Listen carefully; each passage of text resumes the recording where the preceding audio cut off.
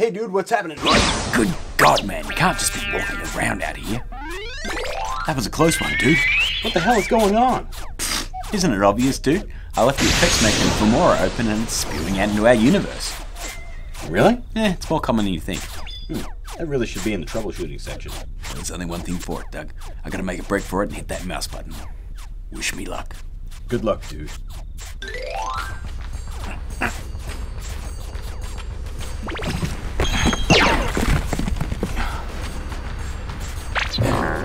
Oh, God, there's emojis now. I better hurry up.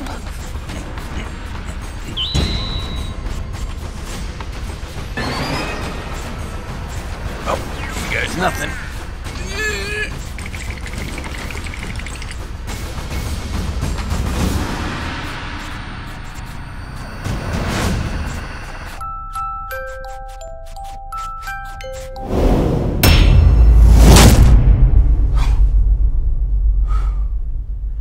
Whew. That was a close one.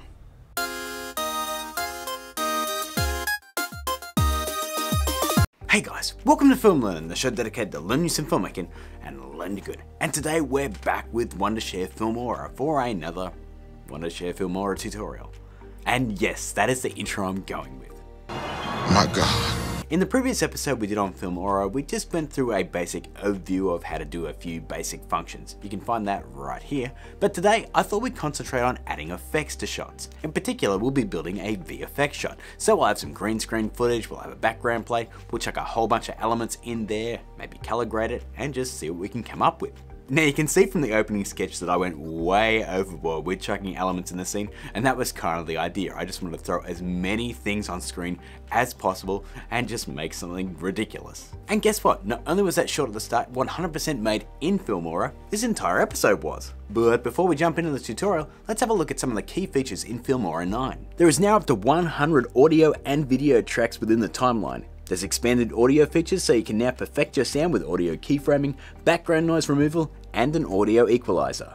And of course, endless video effects, as Filmora is going to continue to deliver top tier video effects including motion elements, animated titles, royalty-free music, and transitions.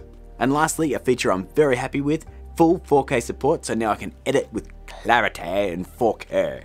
So how about I zip it and we jump into Filmora and build that VFX shot.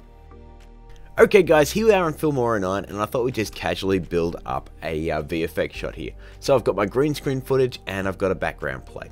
So let's double click on the green screen footage and we'll just trim ourselves a nice piece. So I'm just going to scrub through and let's try and find a face where I'm not looking all weird. That's not actually possible. So what I might do is just hit an out point here and we'll hit an in point when I start crawling. There we go. Done. Okay, so that one's trimmed and we'll just drop that in on this second layer here. That way we've got a bit of room for our background layer there as well. So same with the background layer. I'm just going to double click on that and you can see I've already trimmed that one, and we'll just go ahead and drop that in underneath our green screen footage. Now we are going to manipulate these a little bit more, but for now we'll just trim that so they're both the same size. Now obviously, first things first, we've got to key this footage. So what we're going to do is just click on that, head to green screen, and as you can see, it's already started to work. So first things first, we're just going to go in our chroma key settings and we're going to select this more paler green, because if you have a look at my screen, it is a pale green, and this will just help Filmora key this better. So what I'm going to do is just set our offset to 61, because I have keyed this before. And then, just to fill in these blank areas, because you can see we've got a little bit of that happening, I'm just going to drop the tolerance to 48, and you'll see that thicken back up again. Bam. Lastly, I'm going to bring that edge thickness to -3, just to trim a bit of that matte off there. And then I'm going to maybe up that edge feather to 3. And that's a pretty good key. I'm pretty happy with that. I might actually set that feather to 4. Bam. Okay, so we've already keyed our footage and I'm actually really impressed with the way this is keyed. Filmora9 is much better with keying, so I'm a hell of a lot more confident in keying out green screen footage on here. Now one thing you may have noticed is that I'm crawling in the wrong direction. For some reason I shot it the completely wrong way and my continuity was all stuffed up. So all I'm going to do is just flip this footage. So if we double click on here, all we're going to do is just flip it horizontal and then bam. Now we're crawling in the right direction. So that's much better. I'm just going to hit OK. And now let's start putting some VFX elements in this shot. Now guys, I want to put some effects elements underneath my green screen footage. So all I'm going to do is just grab our green screen footage and just drag it up a couple of tracks. Maybe a couple more than that. Now you can see I've already added some tracks, but if you wanted to add, say, more tracks, it's very easy. Just right click and you can just add another video track, you can add another audio track, or you can just delete the empty tracks that you've created if you just want to neaten your comp up a little bit. So let's add some elements to this shot.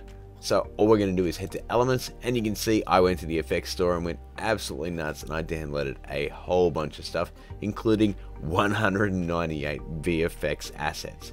So let's drop that down. You can see we've got our blockbuster, we've got our blockbuster 3, 4, 5, and I think what we might do is just grab this destruction here, or maybe this one here. If you want to preview them, guys, just click on them once, and then you can just play them down here in the source window.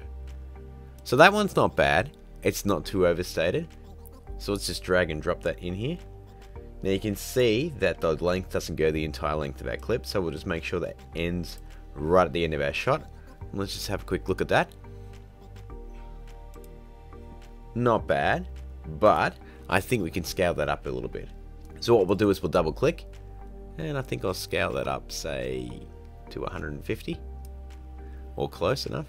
And I'm just going to drop that down, because we don't actually have a floor in our scene, so we don't actually want to see the bottom of that effect shot.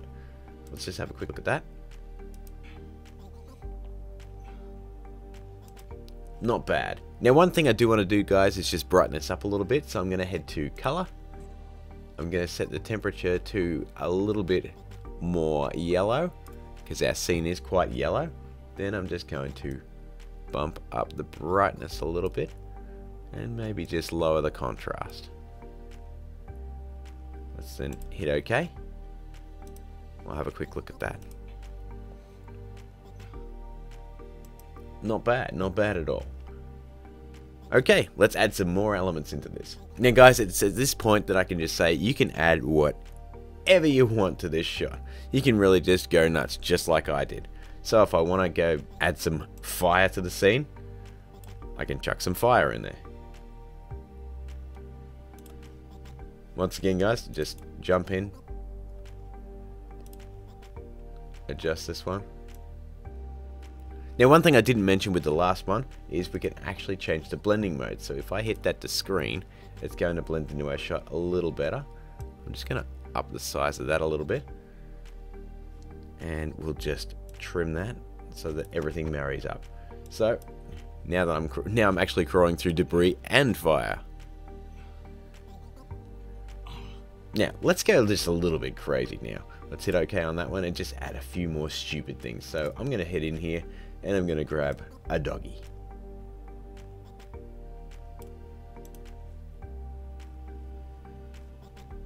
Now let's just adjust him into place. We'll throw him up here and here, and we'll just scale him down a little bit. We might just put him. We might put him here. That way I actually crawl into the dog's face.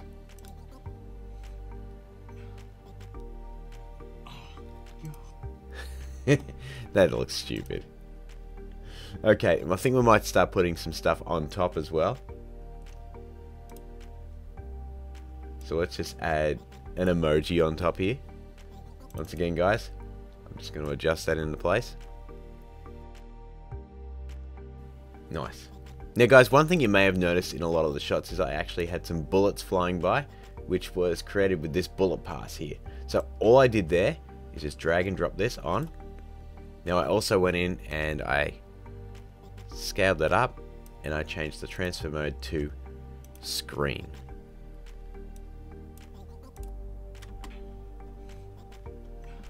Yeah. One thing I also did is, you'll notice that it doesn't actually go to the end of the clip. So all I did was just copy the effect, made sure I selected the track that I wanted it to be on, and then I just hit Ctrl V to paste it. I'll just trim that up as well. So you can see already we've got a fair bit going on here, but let's just add a couple more things just to put a cherry on top.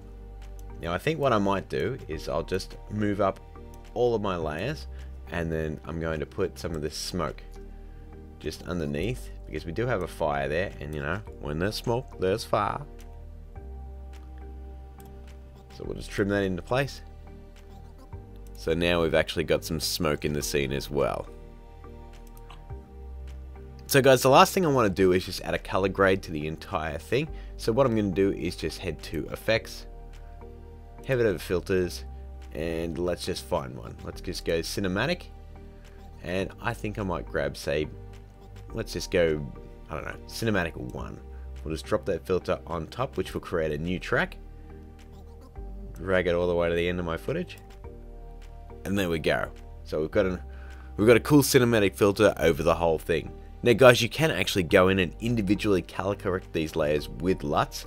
So just for an example, I can just click on the green screen footage, head to color, and we can just add a LUT here. So let's just grab, I don't know, Star Wars. So you can see, very easy to do that. Just undo that. Or if you just want to add one to the entire footage, you can just go over to filters and just drop one of these bad boys in there. Now the last thing I think I'll do is just add some cinematic bars. So I'm just going to drop those in, create a new track. Once again, drag it out to the entirety of our shot. And one thing I might do is just adjust these. So you can actually just double click on here and just change the border height. So I'm just going to change that so it's just a little bit less thick. Hit OK. And let's just play that back now.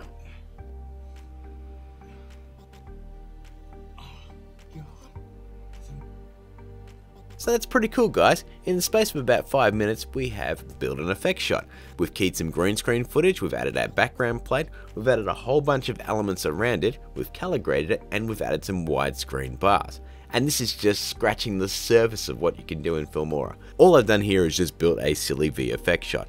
There is much more we can do here. So if you want me to build some more stuff in Filmora, please let me know down in the comment section. But for now guys, that is another effect shot. Done. Add up all those steps and you get something like this.